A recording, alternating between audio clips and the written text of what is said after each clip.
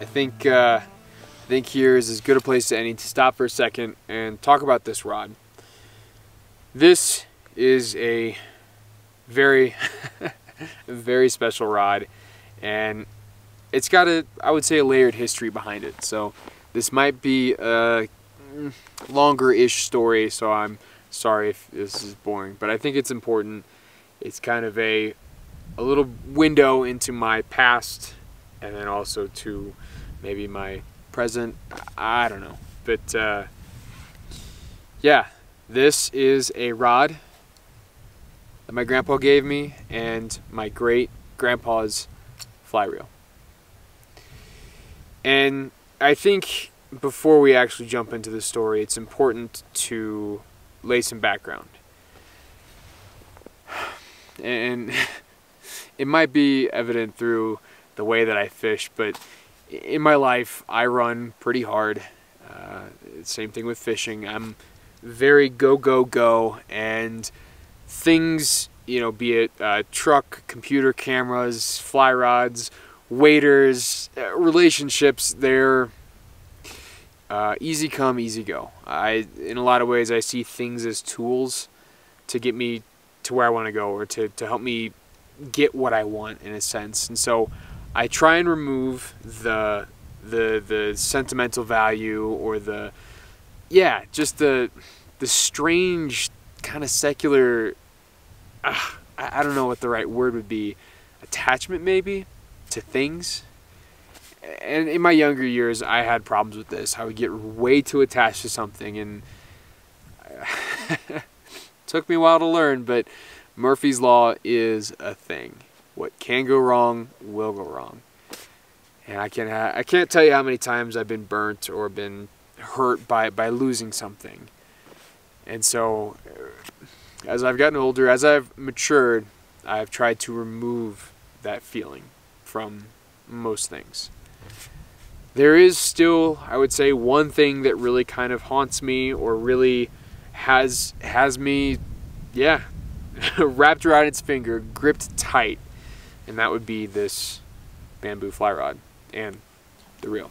Okay, so this story itself kind of all starts back in high school for me. And at the time, I was really involved in school and sports and future goals and aspirations, and there was always I would say, a decent amount of pressure from my parents and my peers to perform and do my best. And I really got into fly fishing around this same time, I don't know, almost in a strange way, because it was a low pressure activity that I usually did by myself, where it was, you know, if you didn't catch any, no big deal. If you caught a bunch, that's awesome. Like, it was this low pressure sort of activity that just I resonated with so much. And at the time, I thought it was pretty cool, you know, seeing all these people on this new platform called Instagram, you know, catching these cool fish, and I wanted to be one of those. So I got so into fly fishing, and my parents, my buddies who didn't fish, and girlfriends at the time, I mean, they heard all the stories. They knew everything, and they're like, man, shut up. And so going over to my grandparents' house after, you know, the weekend's adventure is done, it was always such a fun activity. I'd walk across the street, because they lived next door, and, you know, Costco cookies and maybe a beer or two, if they were feeling frisky, would be passed around, and I would just tell them about my adventures. And the twinkle in their eye, the questions and the longing for me to just keep explaining what I saw, it was this, I don't know, it was this strange validation that built up this love, this foundation for storytelling. And it was one of my favorite things to do, was to just go over there and spin yarn and just tell them my stories, and each time I'd add a little bit more, or be a little bit more descriptive, or try and just emote how the day felt, or what was cool or tough or, And so going through high school, going through college, this was always an activity. Whenever I would come home, I'd be over there just telling stories. And so fast forwarding a little bit, I was graduating college, University of Kansas. Rock Chalk, shout out to my Jayhawks out there. And in my family, it's a big deal. Undergrad's a big deal. It's a milestone in a person's life. It's an accomplishment. It's 4 years worth of work put towards a goal. And I was moving off to Idaho. There's a lot of things that were happening, and when I inevitably was able to come back from school, work was done. I received a gift from my grandma and grandpa, and it was this bamboo fly rod. And for those of you who are quite fishy folk out there, bamboo fly rod is, it almost surpasses fly rod and goes to like piece of art or marvel of technology. It's so hard to explain. It's something I personally never thought I would own. These kind of rods are very expensive and hard to come by, and it's strange. But the reason they got me this rod was that my grandpa was good friends with a fellow by the name of Oliver Floor. And my grandpa and Ollie both went to Notre Dame.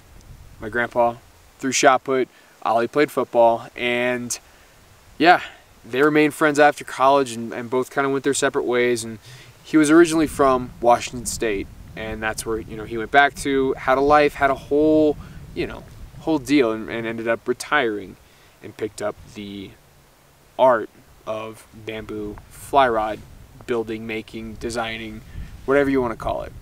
And yeah, my grandpa kept Oliver well up to date on all his crazy grandson's adventures and recent obsessions in the world of fly fishing. And so receiving a gift like this rod, it's second to none. And at the time, I should note, my grandpa was really sick. So getting to go to the assisted living home and having him hand me this silver tube with, quite possibly the nicest rod I've ever seen, especially ever owned, in it.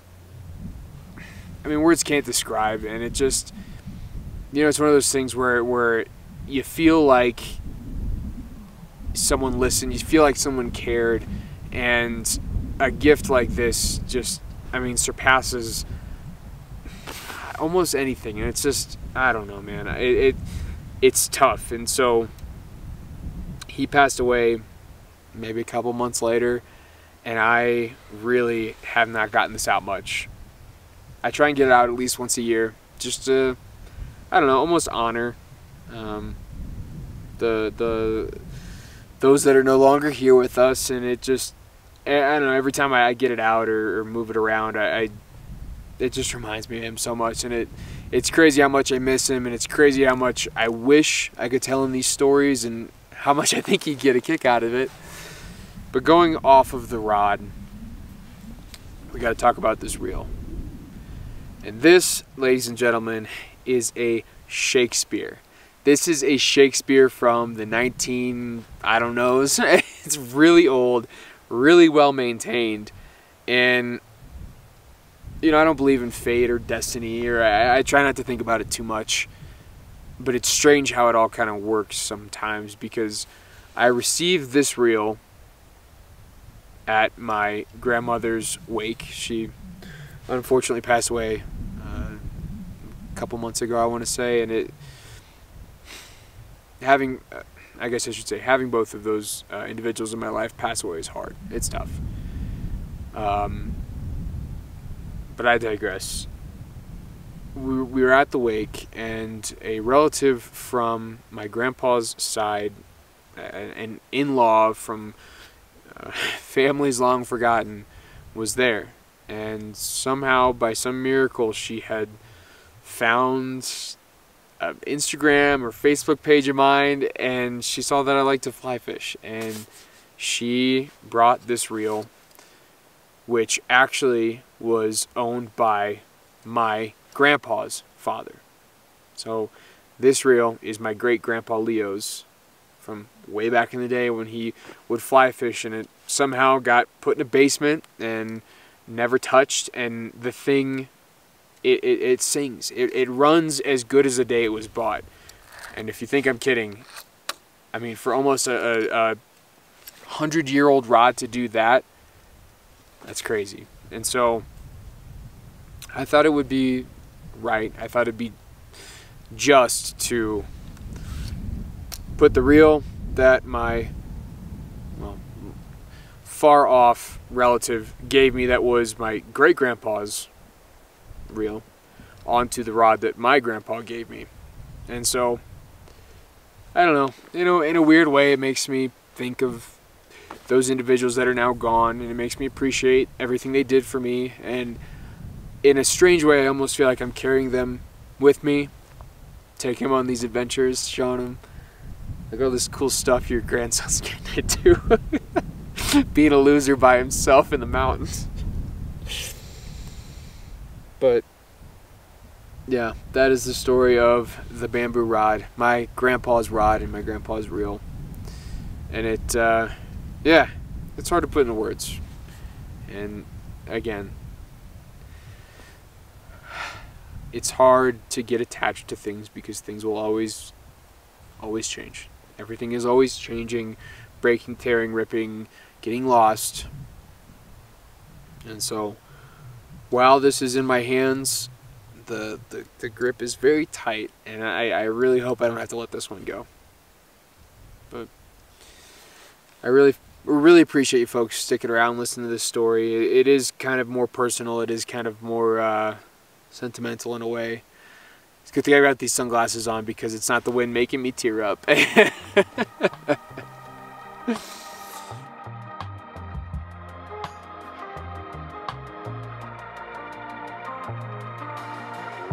all my worries, I prepare for something new.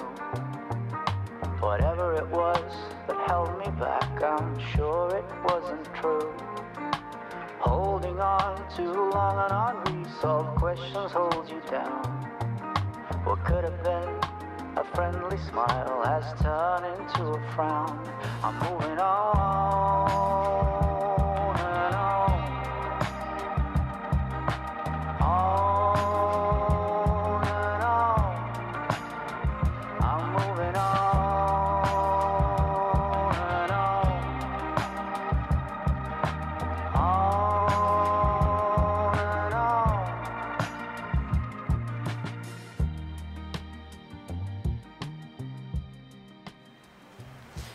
Well, howdy partner. If you are seeing this, that means you've made it to the end of the video. And all I gotta say, as always, is thank you so much. And if this is the first time you're seeing this whole dog and pony show, make sure to subscribe so you can see more stupid stuff like this, number one. But number two, to join the squad, man. And if you're digging all the fall season content, I've got 3 things for you. First and foremost, as always, the Instagram. I mean, come on, fishy pics, stories, the whole 9. Go check it out, always linked down below. Second is the Discord. Flippin' love the Discord. If you guys are sleeping on the Discord still, I don't know what in Sam hell you're doing, but you need to get your act together and get over there quick. We're talking fishy pics, flies, adventures, various gear recommendations from all over the country. Oh, and by the way, the Fly of the Month contest. Every month, we pick a random set of individuals who put in some crispy flies, and we vote on them. And it's, oh my gosh, every month it gets better and better and better. And for this month, shout out to you. Holy cow, that is one dimey dime fly. You want to send some of those my way, please? Thank you. Come on, I need some flies. But the last thing, and this is more exclusive, I would say, is the Patreon. The Patreon is for more exact fishy knowledge coming from this noggin right here. So take that with a grain of salt, I suppose. But for real, it's the exact. So we're talking like waypoints, flies, breaking down the stream, every section that I fished in the seasons that I fished it, really exact. So we're talking the Driftless, you know, the Ozarks here in New Mexico and even Colorado. I'm breaking it all down there and trying my best to upload at least 2 times a month, or at least. But that is all I got for you. The aspens are on fire, and that means the sun is setting in. Oof, late fall in the backcountry, that is trouble. So I need to scoop before it gets cold. So the last thing I gotta say is, folks, wherever you find yourself, be it in the backcountry or in your backyard, I sure hope you're keeping those feet in the water. And until next time, tight lines.